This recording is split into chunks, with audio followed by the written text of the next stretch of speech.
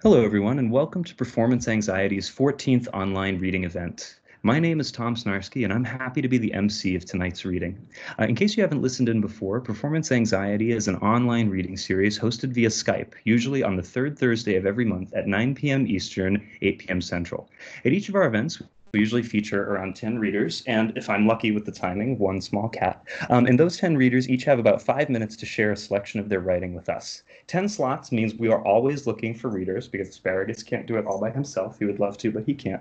So if you are a poet or writer who'd be interested in sharing your work at a future event, you're more than welcome to get in touch with us via the Performance Anxiety Twitter account, which is at performanceanxt, or you can DM the co-organizers directly. I'm at Tom Snarsky,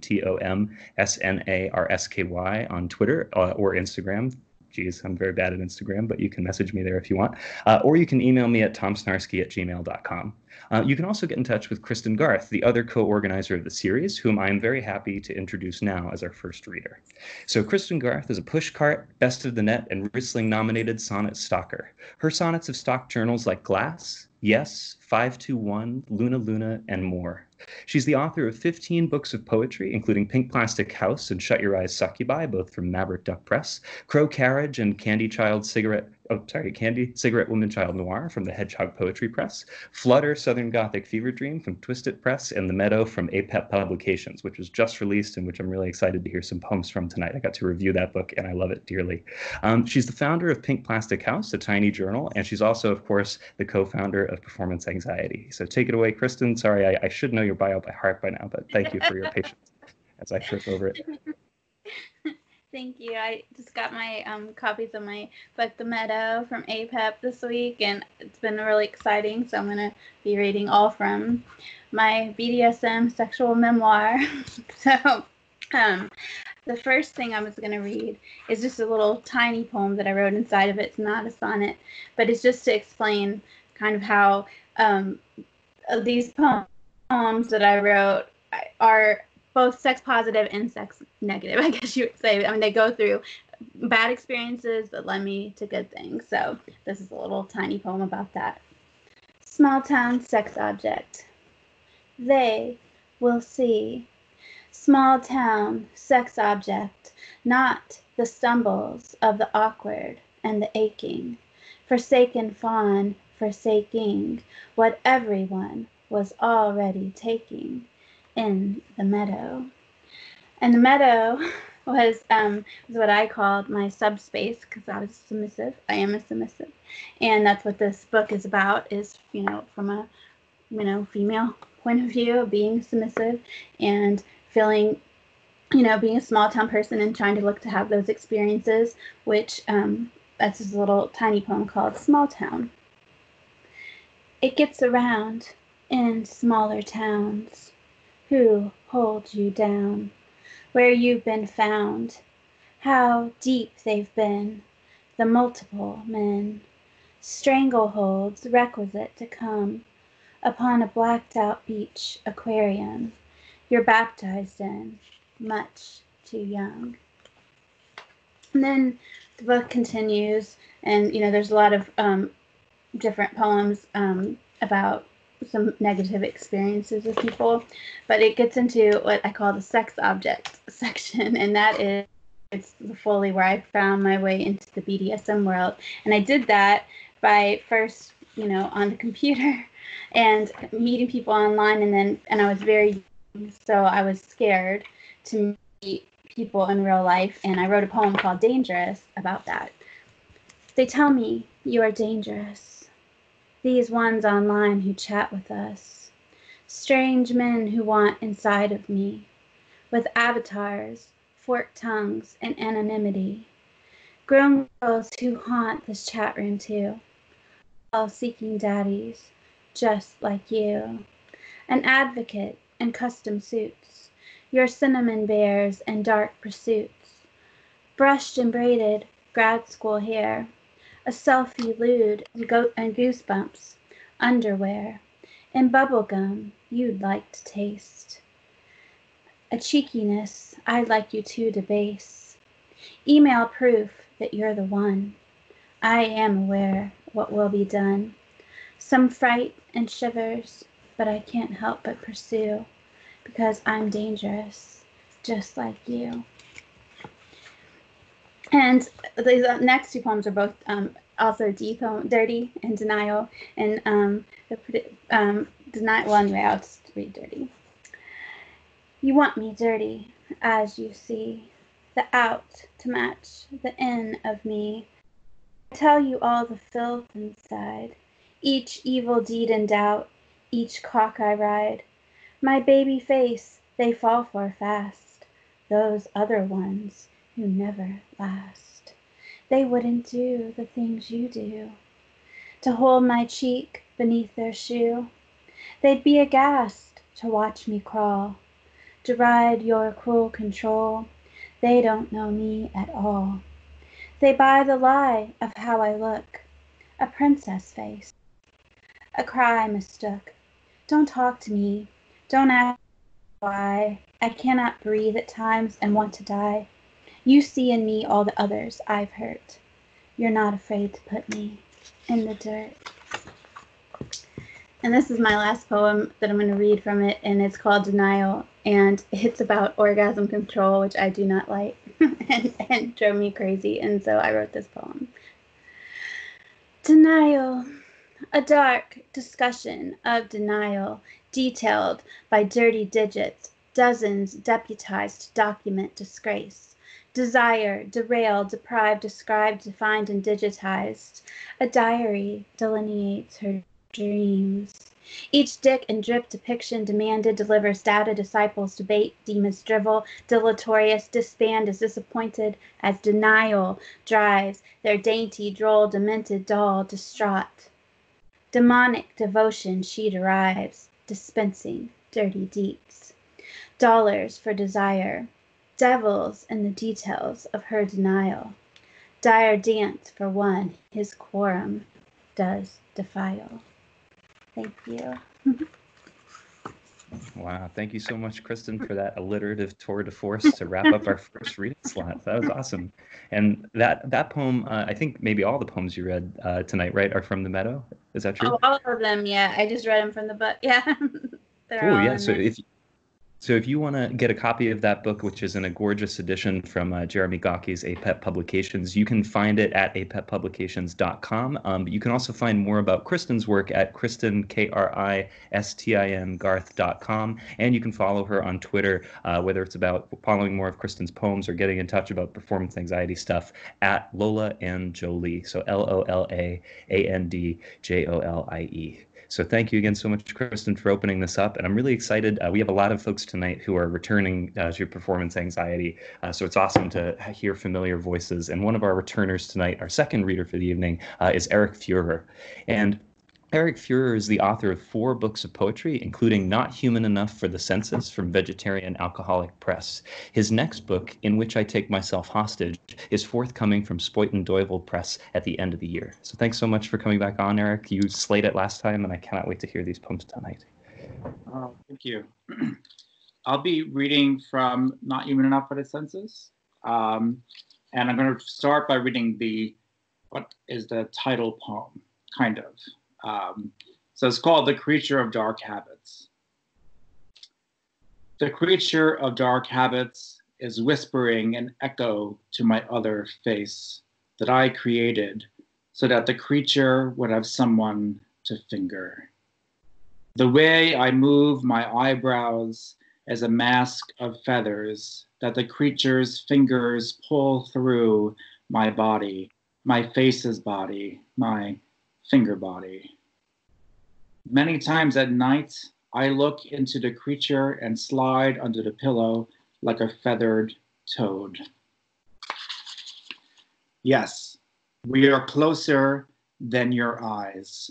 Flicker the shutter against our bodies if you want to capture the time when tethers were needed to restrain the body from dying in its own skin, which stuttered its goosebumps all over the damn house, creating a mess that I fingered up with a paper finger, a finger that I cut out from an origami flower with a stem that went on forever, which ends up amounting to the number of hairs that are on the stomach of a tick whose legs crick against a shadow created by my tethered teeth.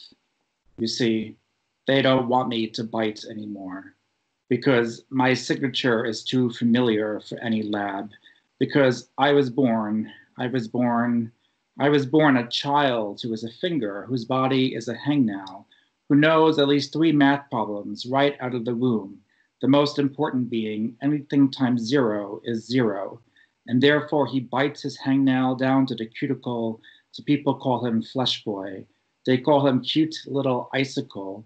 They call him, if I need money, blow, cigarettes, a good time, a slice of ham, another excuse for not being quite human enough for the census. Okay. Shorter one, kind of a prose poem. The Organ Breathers. The organ breeders took a day off to be organ breathers because there was a typo on the memo that day and they were bred to be literal. So they took a deep breath and pressed their lips against the cold skin of a cirrhotic liver, which miraculously sputtered and spit as they exhaled, and life spilled from its ochre body. Triumphantly, the organ breathers continued blowing their life into the liver's puckered flesh in slow, steady streams. Once it blushed, they placed it in the body of a young mare, which instantly revived and bucked its mane in joy. And then one more. Wolves wrestling shovels. Wolves wrestling shovels from their mouths, moths flustering flickers of dog's tooth, jammed against the transmission of that thing called love, which you caress every yesterday with a pair of hands borrowed from the shelf of a priest who lopped off a limb every Tuesday for contrition, for ammunition, for a day when he could walk on water without any feet and multiply fishes using only his tongue, which is in a glass jar next to his teeth, next to his piano forte, continuously playing Bach's Brandenburg Concerto No. 3. I only play on the left side of the piano because I have black lung, and I am a flitter in the ashtray, a whimper in a glass, a hollow stutter in the window pane, a gutted body of a fish, a swift swipe of light on the subfloor with a large crack in the foundation. Make sure you put on some rouge, so at least the disaster is a beautiful disaster, a volcano exploding with glistening lips. Thank you. Thank you so much, Erik, for those poems and for also the brief shout out to math and the identity, zero as multiplicative identity. That was really cool because I teach math every day and I like that a lot. So if you would like to find more of Erik's work, you can find Erik on Twitter at Erik Fuhrer, ErikFuhrer. But you can also find more of his work in those 2 books that he mentioned, Not Human Enough for the Census, that we heard the sort of title poem from Vegetarian Alcoholic, and also In Which I Take Myself Hostage. You can find information about those at erik-fuhrer.com. And his blog also has a 5-question interview feature that he invites everybody to be a part of. Kristin Garth, our very own Kristin, was the first feature, and you can DM him on Twitter or email him from his website to participate. So thank you again, Erik, so much, and may math represent itself in more poems forever going forward. And our next reader is another returner to performance anxiety, who I spend most of my time exchanging messages with about our respective cats. So I'm really excited to have her back on. And so is Asparagus. So that is Sara Matson. And Sara Matson's poetry has been nominated for Best of the Net 2019, and it can be found or is forthcoming, in Impossible Task, Bone Bouquet, The Journal Petra, and elsewhere. Sara's chapbook, Electric Grandma, is now available from Another New Calligraphy. She and I are pressmates, which I feel very lucky to have that be my situation. And her chaplet, Forgotten Women in Science, is also available from Damaged Goods Press. Sara's quarantined in Chicago with her husband and the aforementioned cats, and she tweets at Skeletor Writes. So thanks so much, Sara, for being back on. Take it away. Hi there. Thank you so much for having me back. It's really such a pleasure to be reading with all you incredible folks tonight, especially during this really wild time that we're all experiencing. The first poem I'm reading tonight is inspired by a music video. The music video Sour Girl from the band Stone Temple Pilots. I'm not really a fan of their music. It's just that one video that really, really stuck with me. So this poem is called Sour Girl. Glossy black childhood lips, moonlight black light to sharp points, church fingers illuminate my elongated ears and illustrated heart. My brother floats through wearing the vinyl pants and fishnet tank he stole from me in junior high. Then there's chalky whispers and sweaty smiles. She smells like an effortless vampire. Oiled sternum melting to golden porcelain in a puff of frenetic tai chi and necky sinew. Dislocated velvet sleeves and late 90s facial hair too high to lip sync the bridge. Stemming, steaming, an eyebrow, chewing hair extensions, thumbs and eye sockets, kisses given how snakes wound in pairs. Blood-smeared voice conjuring, recycled astroturf and violent paper masks. Catch my wick as I lift her blinking from the packing foam. Spray-painted avocado and coated in green screen sentimental garbage. She is a drug, a poisonous metaphor killing me as oversexed narcissist clutching life between displaced shoulder, blades curious. Bend of fingers as I stroke tendrils of a prenatal television sensation and lie to her in the sour earth. My next poem tonight, I'm super honored to say is forthcoming in Bone Bouquet. This is called Sweater Fetish. A decrepit character living with Angora in the freezer. Cashmere tits, a bullet bra, grandmother simplicity in the tiger's eyes. Boots forcing your pretty things. Another disinterested cowboy in a tiered leather jacket and no socks. Wow! He can tap dance and say, damn. Almighty gods above, illuminate my generation. I am fictional and beloved and therefore immortal. What pillow talk! Suffocate lust fire with wild gold dust, punctuated by whimsy, often occurring just below the cheekbone. Throaty shot fired across meaty wounds, rattled and burned his underbelly naked, yet unrevealed and unscathed. He marveled at illusory identities, skating along weekend crushes. My final poem this evening is forthcoming from my collection that concerns the Chernobyl disaster of 1986. Along with everything else terrible that's happening in the world, Chernobyl is back in the news because it's on fire, which is the result of wildfires and arson in the region. So this poem is called Murmur. The air has secrets or souls chattering in wind swirls. What do structures tell us? I thought Chernobyl's voice was the hot itch of the dosimeter, pinpricks inside pores, a warning. You're here, I'm here, let's Old West it. Corsets and laudanum, a cyborgian revolution, violent choose your own adventure. We have HBO. This pen writes nicely, but I am the only one who will ever know that. And I bet a lot of astronauts and nuclear engineers thought the exact same thing during some pivotal moment. Bled from virulent decay, I'm sure I'll know when I find it, because I know I don't have it yet. Up the dosage, turn down the volume, keep climbing. I'm almost there. Thank you so much. Everyone stay safe, and if you're able, stay home. I am Sara Matson.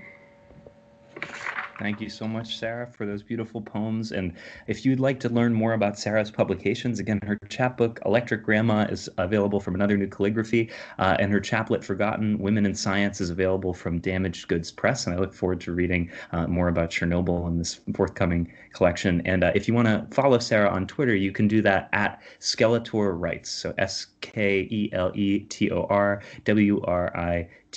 So from nuclear disaster to our next reader, so no pressure. But our next reader, I'm very excited to welcome. They're actually going to be serving double duty tonight, and we'll talk more about that later. But our next reader is Anna McColgan. And Anna McColgan wrote I Want You to Live, which is available on the Marl Skarks website and Patreon. And we'll hear from Marl Skarks' own Mathilda Cullen later this evening. Anna, thanks so much for being here tonight. And I love this book, and I can't wait. Yeah, Mathilda's got it right there. Super awesome. We're so excited to hear these poems. Thanks so much. Oh, yep, I do think I got you muted tragically. But yeah, here we are. I think we can hear you now. Hey, can you hear me now? Yes, Yeah. perfect. Okay, Thanks so much. good. All right. So the first poem I'm going to start off with tonight is one that I wrote recently. It's the most frantic of the poems I'm going to read, and then we're going to chill out like as we go, if that's cool with everybody. So, okay, this one is called Belly Children Part 1. Their thing is the opposite of my thing. I just grew here in this place. They stood across. I'm just breathing. What they really mean is choke when they say thank you. Joke's on you. Your pattern's not in style. Eat your smart out and your girlfriend. Quiz a sharper tool out of the faucet. Count the capital improvements. Count supplies. Increase capacity. There are children in my stomach that I swear I didn't eat and can't digest. People singing to the sound of all the sweat. Wishful thinking bleeds my gums unmend from teeth so I can lose them in the ankle of whoever thinks it is a good idea to have a prison. You may hear those fucking monsters when what I said was now, and that is just about as far as I have gotten. I haven't gotten very far. But yes, there are monsters who will still make boring conversation. I wait all day for the emergency door sound, siphon towards a retrieval in the tempo of alarm. Makes more sense than waiting to hear music in a building built against whatever makes it. So that was the first one. This next one I'm going to read. Oh, thanks for those virtual snaps, bud. This next one I'm going to read is called Poem in Which Women Stop Working and Write Poems. Brain not a dungeon, heart not a time clock, pulse not a punishment. Eyes not a camera, hands not for granted, legs not an engine. Mouth not a seam, nails for scratching itches. Please don't make me use them for what else I do know how. Now stop what you are doing. Put it down. The dish, the pliers, bucket, folder, keyboard, package, bags you carry, jackhammer, the fabric, phone, all worthy worries about other people's stomachs, limbs, and yes, the item. Right there where you're scanning it, just let it fall. Forget barcodes. Forget numbers. Not forever, but I'll tell you something if you'll just come here. That line isn't going anywhere, and that line promises to disappear. So write it, just pretend there's a malfunction. Set the pace, you tick like that on purpose. Waiting hands can wait a little longer. Watching eyes can see or look away. For however long it takes you to remember what you're holding when you hold your breath. It could collapse the economic order, could halt all machines of death. Lady cops and bosses wouldn't get it, since we'd pass the message with a look. And this would not begin a compilation, the flattening of voices in a book, but napkin network, scraps of paper, old receipts from newly idle hand to idle hand, and anyone who hovers over shoulders, forced to face what they don't understand. And anywhere you could find words of women, lipstick couplets on the windows of the train, or the mirror in the doctor's office bathroom where she had come to fix the drain. The buildings of the city would be tatted as the line stretched out the door. Beneath each line, a threat, a question. What have we been doing all this for? So that's that one. The last two that I'm going to read were both put up on Marls Kark's page just the other day. And so you can go check them out there if you want to. This first one's called Bickering with Bonnie. It's Sean Bonnie, who I'm referring to. Buddy, you have said it. You have really said it. Much of what there is to say. But when it comes to, we know who lies. The holders of the deeds still think a poem is a sigh. Of course, they talk about it all day long, describe an earplug. But I am never talking about that kind of, and my friends are never talking about that kind of love. Today was some guy saying, I don't want to fucking touch you. Say it back. Love today was walking on the boss. Of course, it isn't who or how they'd hang it. That museum is closed till further notice. Behind another line we could all cross. And the last one I'm going to read to you is called Without Touch. Without touch, skin always glows, as in reaching, want without direction, the other state, prohibited swallowing. An open mouth still does not have to take whatever shit might be thrown in it. I know I am not yet sick because I am still making mucus. Wanna look at it? It is a sign of my fertility I war against. I will meet you at the corner of bloodthirst and compassion. We can watch each other in states of undress. It's not self-evident but known that skin is reaching off the bones and inconveniently disproving hopelessness. And that is all.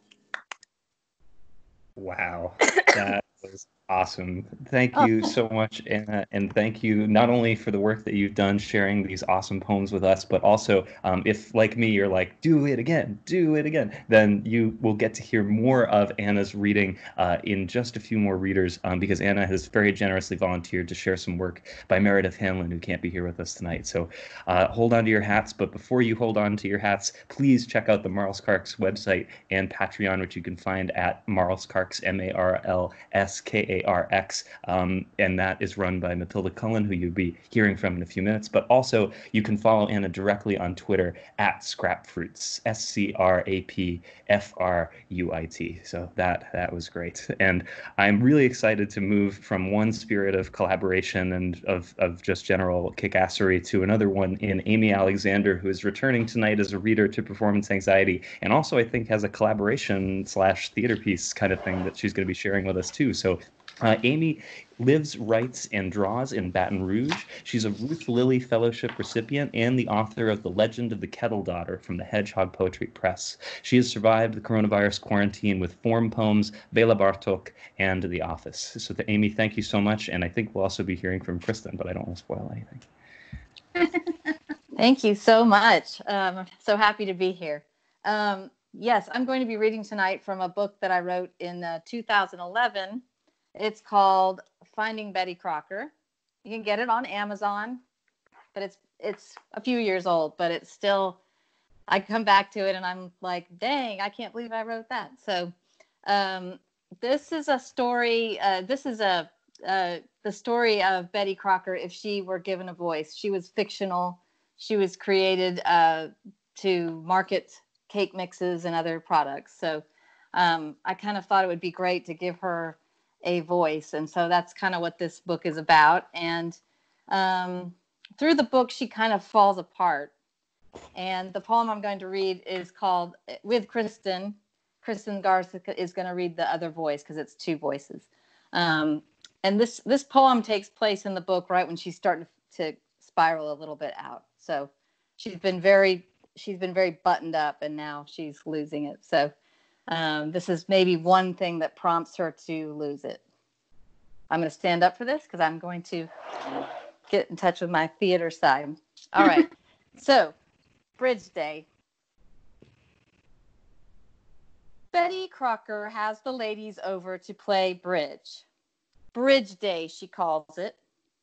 She takes Gouda, like blood beaded from a dragon, bangs it on the butcher block, so a fine silt goes airborne and just as suddenly falls.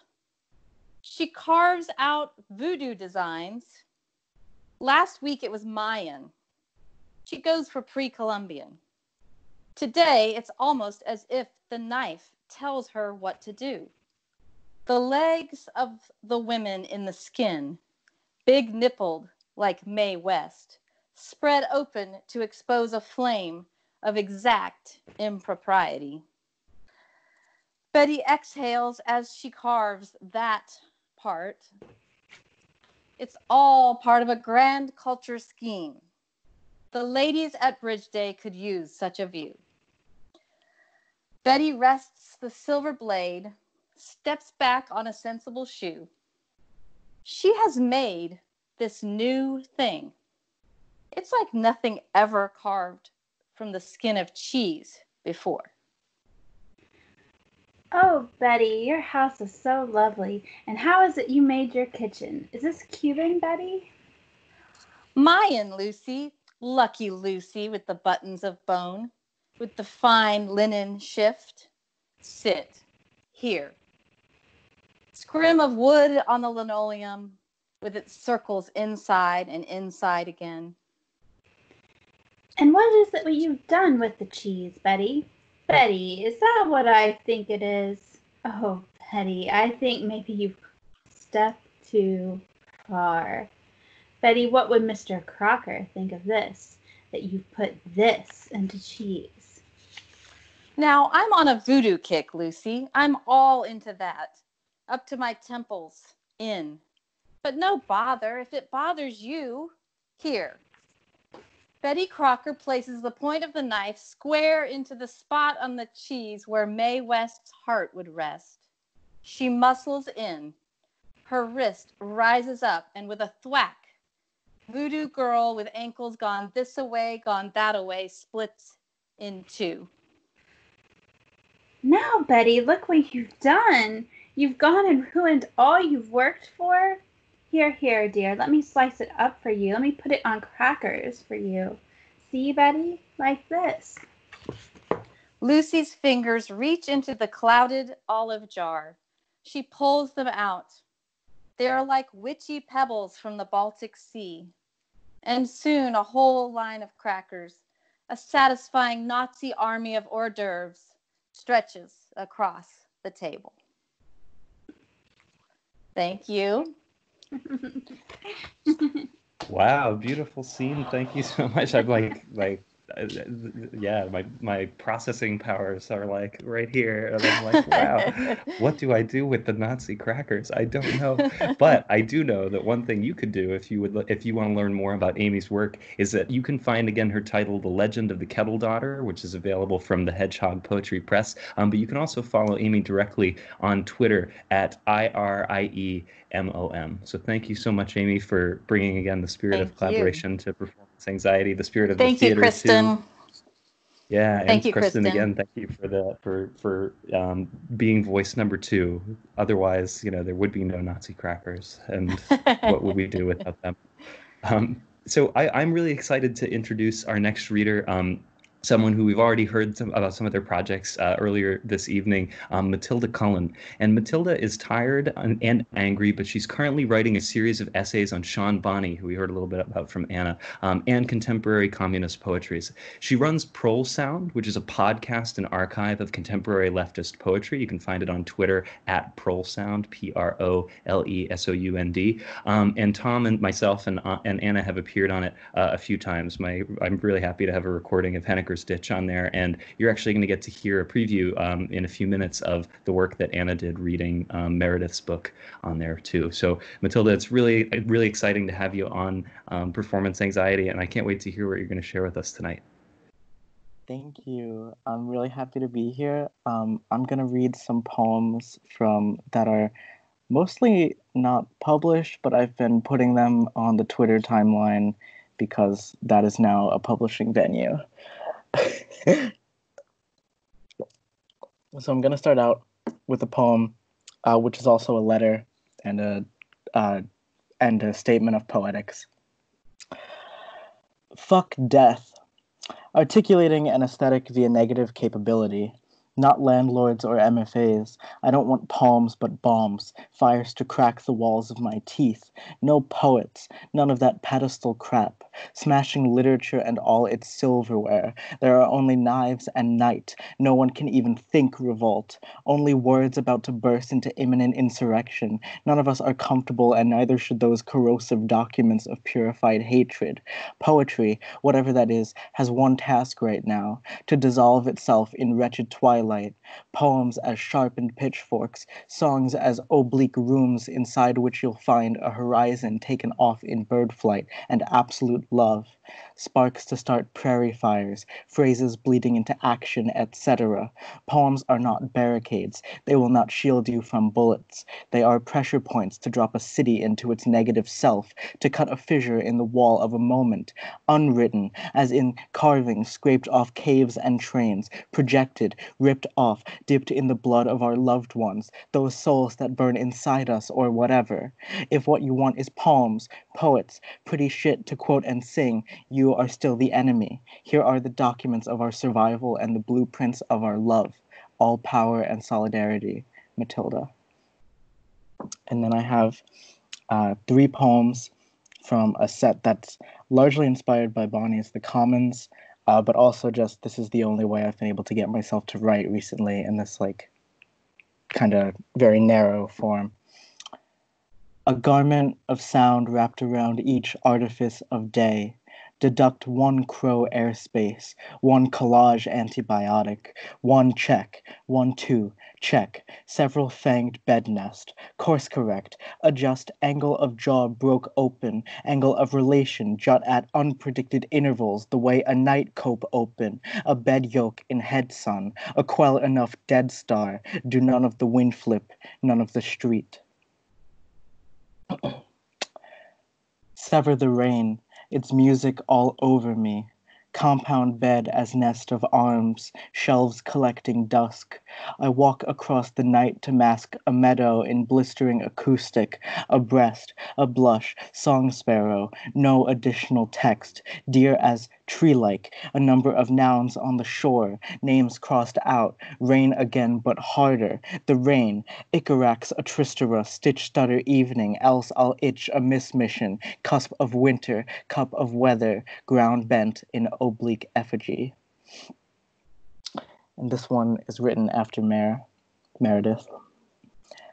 Oh, enchanting melancholy that has so bitterly wrapped around my throne, my trenchant sculpture of a lung night in the rowan underbrush, in the swept up after on, another bed, another strike, whose labored breath went up in eye fuck with 10,000 hands, 10,000 eyes, licked the reaching from my chest, sucked the aching from my arms, and thank you, I have never been held by eyes so Jovis in perpetual storm. And then I'll read like 1 or 2 more. These are from a different set. This one is actually appearing in a chapbook that Dom Knowles is doing. I forget the name of the chapbook, but it's like poems after Sean Vonnet, of course, because that's all I know how to do. The title is We Were Rusting Inside Your House. Wrap old night's head in garland, make it stutter, call it winter, call the eyelight a movie, call the movie a faulty landscape. Here there's nothing but noise, dictionary of birdsong, cataloged those alien flutters into neat and spectral order. M. Tightrope, M. Dunsinane, brother, in the cold of this loud morning. Sunlight is singing. It is built on glass and scratches. Weird ringing in town. Even tried to shop. Found myself lost. Found myself overrun. spinning in every direction, this all fluorescent trepidation, this and evidence of lost days, that and where was I inside burning effervescent history, am walking on Wednesday, scratch that, evaporate every direction, compass inverted, its organs pronounced dead and spinning faster, the walls punctuate their own demolition, and the city is not a city, the calendar and sundials plummet in weatherwise alterity, look, deeds bleed from phrases, our first order was to shoot every clock, to break the hands that hold the hour, to drip time in hydrochloric acid and wring our fingers out. Tell me, O dread brother, who let the sunlight scream so bright. I think that's all I'm going to read for now. That was awesome. Thank you so much, Mathilda, for sharing those poems with us. I love the ones that are going straight to the timeline, and I just think that the way that they're coming out is really exciting. And I also want to stress that Mathilda's got so much really awesome stuff going on that she's doing to share poetry with the world. You can follow her directly on Twitter and see these poems as they appear on the timeline at Mathildork, which is Mathildork.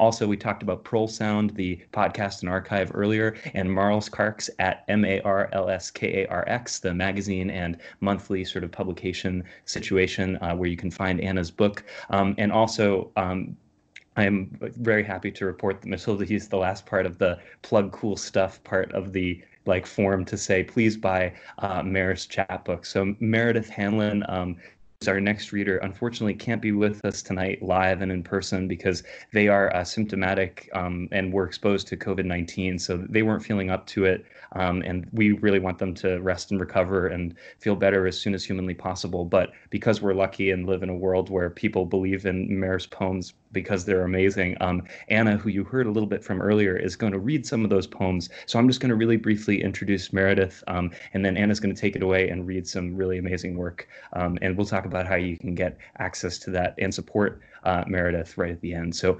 Meredith Hanlin was a worker in the gig economy and had 11 jobs between 2 time zones in the last 4 years. They've been exposed to, as we said, and are symptomatic for COVID-19. They're fighting for stimulus money and unemployment insurance right now, and they've published a chapbook, Zip Ties Between Zip Codes, which is available via Gumroad, and we'll tell you how in a few minutes.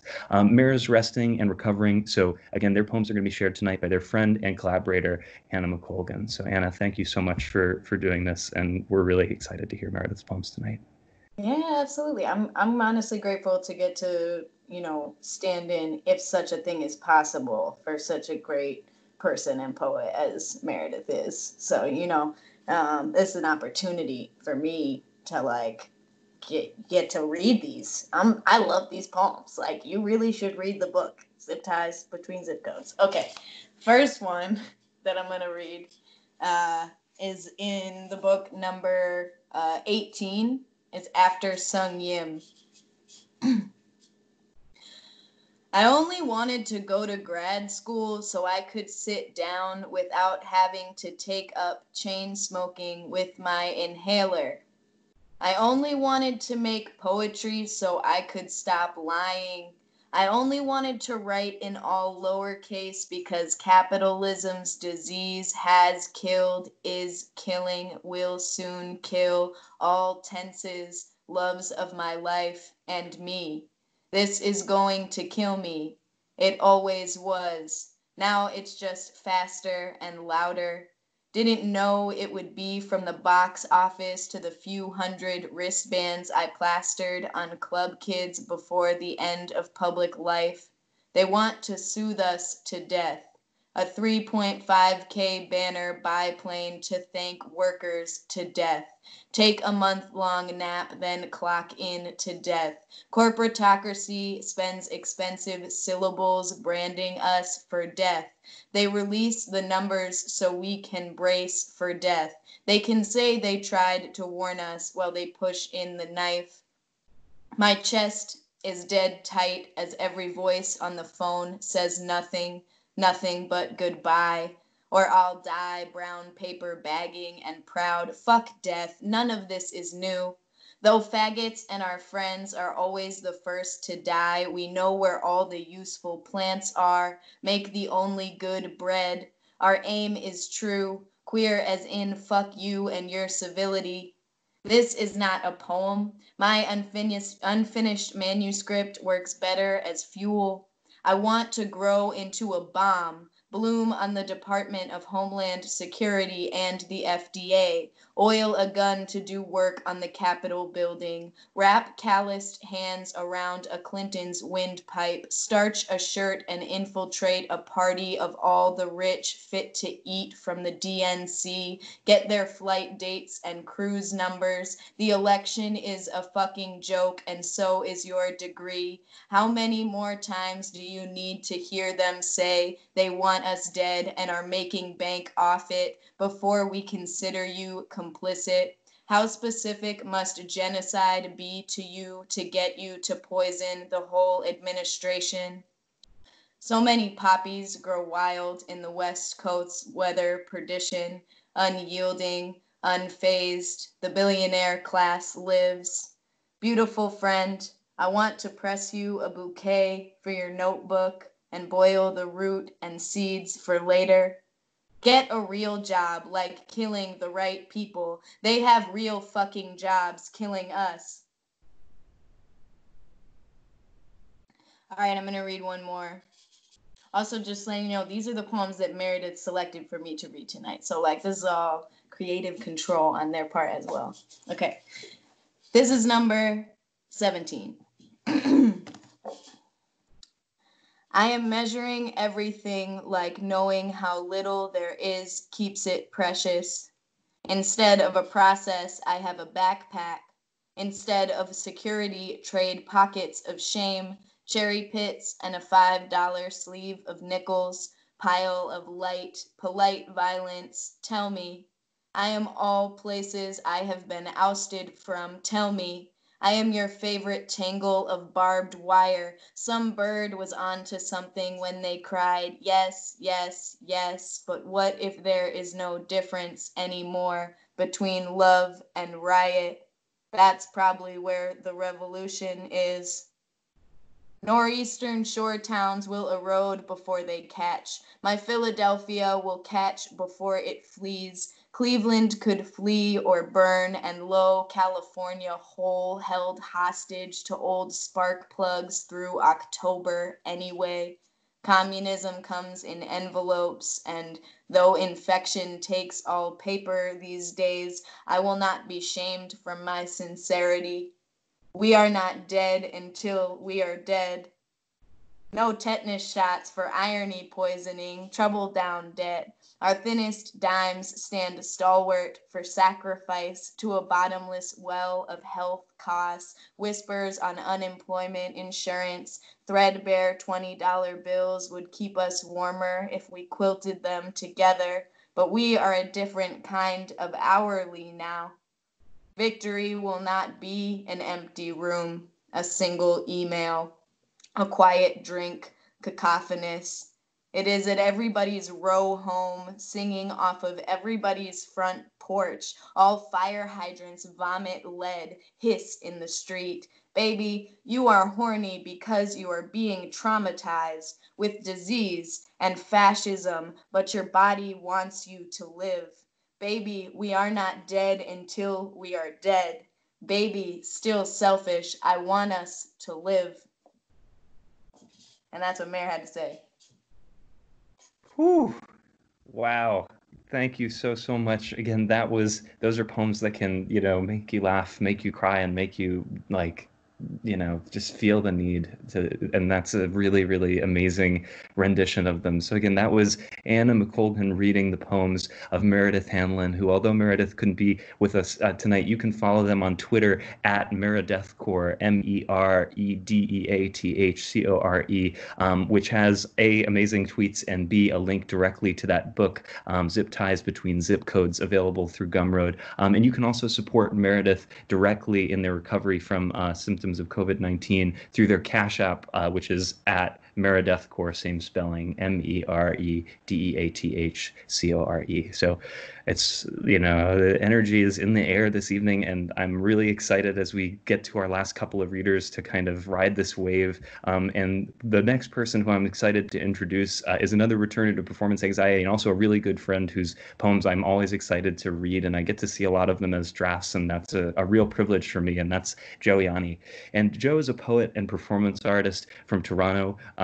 I can't say anything besides that, the spirit that we have right this moment of bringing poems to life through reading them aloud. I can't wait to watch this follow its way through Joe's poems. So thanks, Joe, as always, and breathe some poems for us. Thanks, Tom.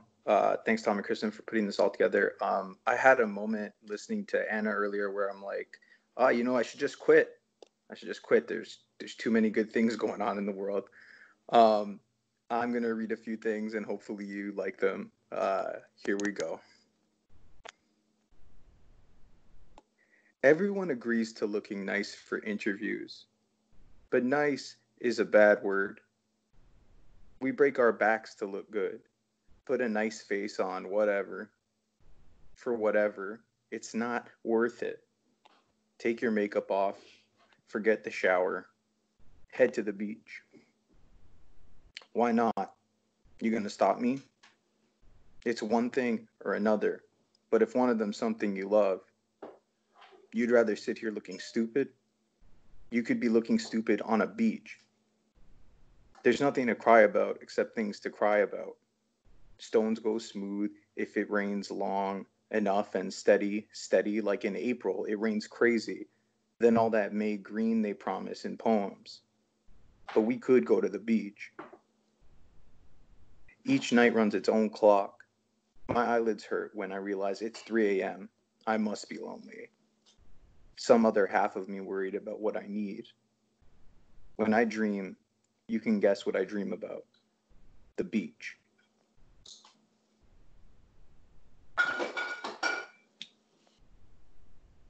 Crow took his pills 3 times a day. Their little head was kaput. Side effects included sleepiness, nausea, death, and memory loss, which was why Crow couldn't fly anymore or remember where they hid that ruby, the one the rubicator stole after he was fired from the monastery and dropped in the churchyard. Crow thought long and hard about the ruby, its hue, how it changed and reflected the sun. It was the most precious shiny thing Crow kept in the nest. The pills were a cheap imitation, bulby rouge gel caplets. They seemed to mock Crow every time with their hard swallow. But today, the side effects lessened. Crow miraculously remembered the shape of flight and leapt from the nest. But they did forget the ruby altogether.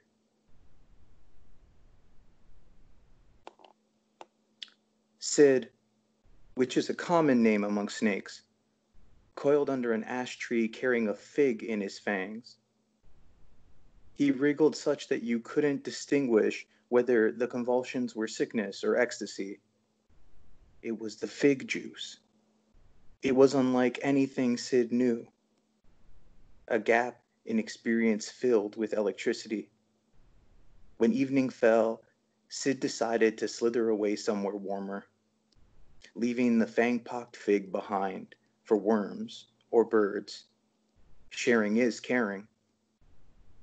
But Sid forgot about his venom, lingering in the fruit and, for some reason, keeping it from rot. Thanks, everybody. That's it for me tonight. Thank you so much, as always, Joe, for sharing those poems. And I'm going to be thinking a lot about that ruby and forgetting it altogether. And that was, again, Joe Ianni, who lives in Toronto and also who you can find living on the internet on Twitter and Instagram at WTF is a poet. Joe also ascribes to the sometimes poems to the timeline ethos. So follow those accounts for great poems. So it's a little bittersweet to get to our last reader of the evening, but it's someone whose work I'm really excited to read and whose editorial work I admire very much. This is Lee Potts, who is a poet from Philadelphia with work in several journals, including Kissing Dynamite, Rust and Moth, Gargoyle, Unbroken Journal, Parentheses Journal, and others. His poem Breath is in the current issue of Rogue Agent. Along with Madeline Corley, he is poetry editor at Barron Magazine, a place that really publishes amazing stuff. So thank you so much, Lee, for closing it out with us tonight, and I'm really, really excited to hear your poems. Thanks, Tom. I'll tell you, the problem with going last is I'm completely wrung out at this point. I'm not sure how much I have left. That's really intense to sit through 9 other readers. It was amazing stuff. I'm going to start with a poem called Rate of Exchange, which just appeared in the 845 Press COVID anthology. I don't know if you heard about that, but check, go to their site, 845 Press, and if you donate to a small press or some sort of art charity or some sort of support, you can send them proof that you donated, and they will give you a free copy of 2 really terrific coronavirus quarantine related poetry. It's really for a great cause. But this poem is from that anthology. It's called Rate of Exchange. You slept on an uncounted coin. It pressed a mirror image like a fading full moon into the skin between 2 ribs, a shadow coin you carried into your dream, to the bank where you'll always be mistaken for someone you are not. Waiting in line, you shared whispered gossip about a bloodless battle that goes wherever it will. Church spires stabbed into a suddenly quiet sky, waiting to catch lightning if it ever came, and their green copper arrows spun and spun as every ill wind blew in. All the cloth in the many mansions on the hill above the open graves was taken to wrap the dead, and the ghosts could only watch from the dark windows of a million empty rooms. There could never be enough stiff white linen or even rags or old newsprint to shroud them all. You pressed your penny into the palm of the nearest dead hand and started closing all the open, uncovered eyes. So that's a happy start. Actually, I realized when I was reading to prepare for this that it's not a very happy bunch of poems, so we're not going to sort of end on an uplift tonight, I'm afraid. This is Near Disaster. The first day after our near disaster, coaxing leftover smoke out open autumn windows, you missed a bit tucked in that knot near your heart where blood meets breath, the source of all you know about what isn't ash or ember yet, and all you know of seeds that only crack open for the rain after wildfire passes. This is called The Finding of Names. We continue to watch his landmark shift to an empire he can no longer cross into. A garden far beyond the tree-lined dusk there harbors all of creation he can no longer name. Family photos now seem to him like penny postcards sent by strangers, wordless, arriving without address, depicting foreign places, the injuries time inflicts, and room after room of people he does not know. And one last one. This is Crows Crave and Gather. Father abandoned his patch of ground, barren as a kiln's brick floor. Might as well plant rows of rust chips and coal dust, he said. He followed stars that said water north and finally settled like silt where the river widens and slows. He planted an apple tree by our home and willows along the water. Graveyards always occupy land no farmers desire. The departed are sown in the shadows of tombstones that tilt and dissolve as the rains erase words their dead never saw. Storms hide the stars all summer, and lightning reaches down, bores into the ground, and fuses soil, leaving behind brittle stone roots, glazed as smooth as porcelain, and just as slow to grow. As it rains, crows crave and gather rage back to their branches. They each watch with one eye as I tend to a garden my father will never see. And that's it. Thank you very much.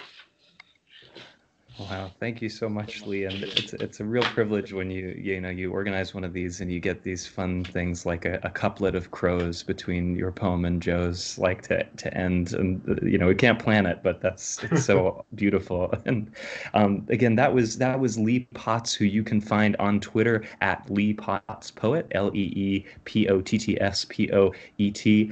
And Lee, again, you can find Lee's work in a lot of different places. Breath is in the current issue of Rogue Agent and lots of these other magazines like Kissing Dynamite, Rust and Moth. But also, as editor of Barron Magazine, I wanted to remind everybody that Barron's open for submissions, but we'll be reaching the cap for issue 15 soon. So if you want to get those submissions in, please hurry and do that.